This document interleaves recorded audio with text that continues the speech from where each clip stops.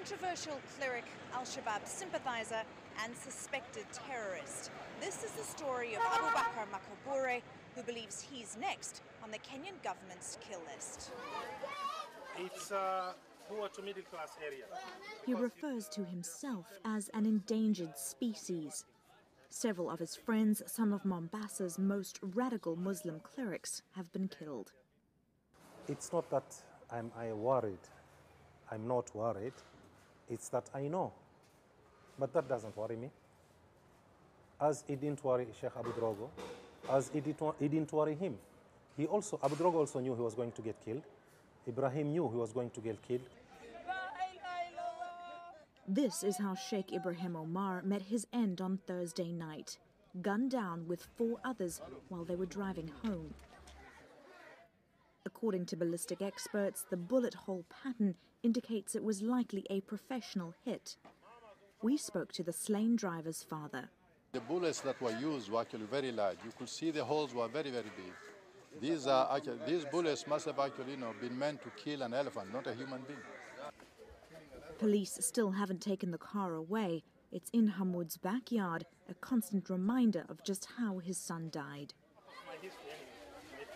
Abubakar Makuburi may be on the UN sanctions list as an Al-Shabaab sympathizer, but locally he's a hero, revered especially by Muslim youth.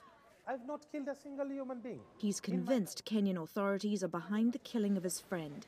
They're denying any involvement, though. Still, Abubakar believes he's next. Are they going to kill me? Yes, they are. But that doesn't make me scared. I mean, I'm a true Muslim. Why should I fear death? And I can even tell you how they are going to kill me. They are going to get a warrant of my arrest. They will come to my house.